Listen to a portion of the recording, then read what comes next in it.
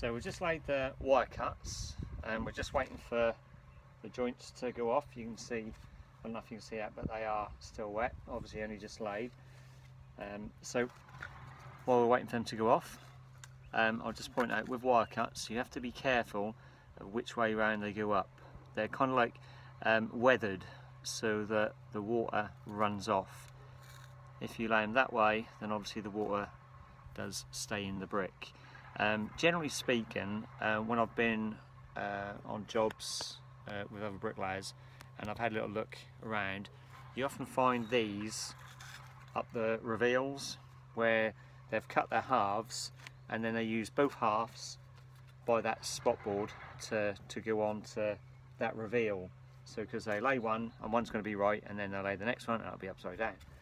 So again, you can see, I mean, when we were students we were told that obviously the water would get in, freeze and then blow, but I shouldn't say this really. I did a repair job for somebody, put a lintel in for them, and they were a buff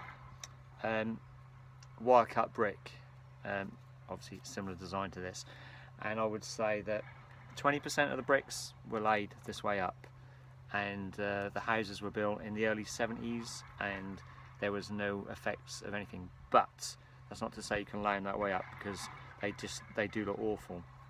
And the reason they look awful is because when the sun shines down and gives you a nice sort of shadow on the face, the ones that are the wrong way up are just darker. They just look darker, and you can tell straight away that they are the wrong way up, so it just doesn't look good.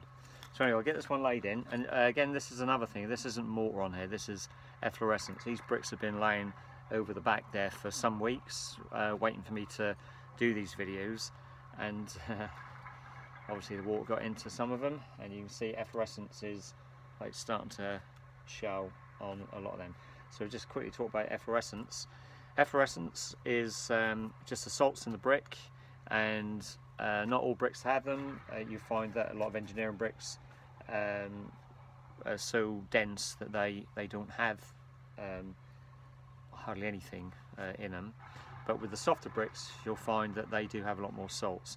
So when you get to like November time, November through to February really, where you get cold, especially in England, that's what I'm saying, the moisture bleeds out of the bricks, and as it bleeds out it brings the salts, and then the air and the sun dry it and just leave the deposits of the salt on there.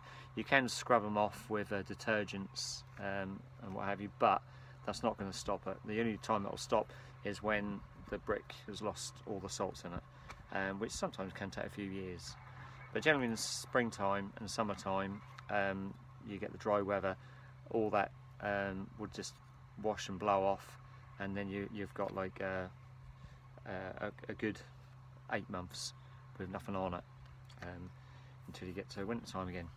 Anyway, we'll get this one in and then we're going to join up, and because we've got straight edges on these again, we can go back to the joint line, or we could recess them. But if we were going to recess these ones, because these are a more porous brick, you'd be in danger in a few years time, all these edges getting blown, where the moisture would get in and then freeze. So if you're doing internal work with this, you could like recess these ones out, which does look quite nice. But again, we're going to go for the same style as down below. We're going to do a joint line.